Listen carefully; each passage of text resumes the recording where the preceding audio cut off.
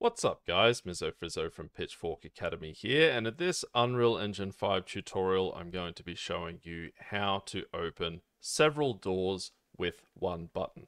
This tutorial is the result of someone in the comments section who followed my how to open any door with any button tutorial, and their question was, how can you make the button open multiple doors? So once again, just FYI, this video is off of the back of my how to open any door with any button tutorial. And if you haven't seen that tutorial already, I highly recommend you check it out if this is something that you want to set up. So I've got these two doors here, and over here I've got these two buttons.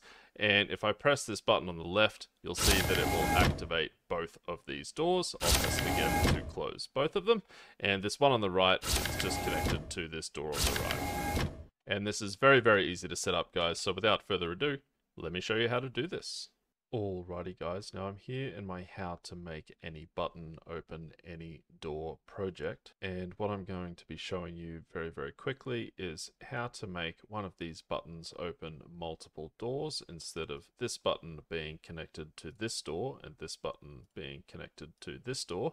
I'm going to make this first button just open both of these doors here, and it is very, very easy to set up. So if I head to my power button blueprint right here, when we press the button, if the door is not locked, then we're calling this blueprint interface open door right here, and this is what actually opens the door using this actor to activate, which is a reference to an actor in our level, which we have set right here in the details panel of our button.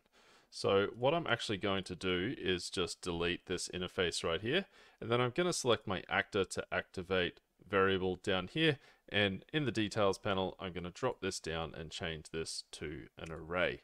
And that is how you can make this basically a list of references to actors in your level, but instead of just calling the BPI interact on this array, that will not work. We have to call it on each element of the array. So let's create a new function here, and we'll call it activate actors, like so. We'll grab our actor to activate here, and off of here we'll do a for each loop. And basically what this does is loops through this array of references, and then you can define your logic here of what you want this function to do with each array element. So what we'll do is we'll first check if the array element is valid, because you may have elements in this array that you haven't actually set.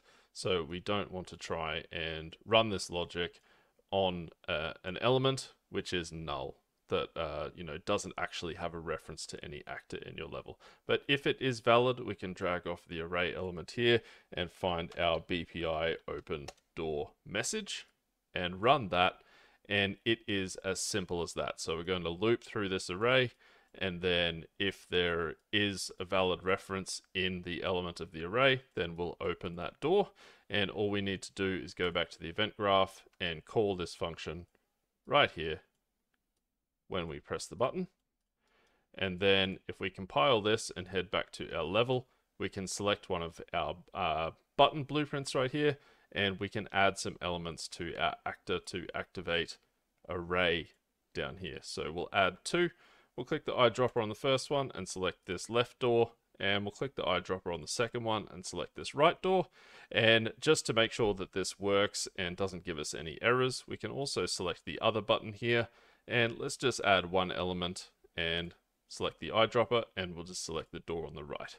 So this button on the right will just open this one door on the right. And if I hit play now and I run over to this left button and press it, it will open both doors. And if I press the right button, it will just operate the right door like so.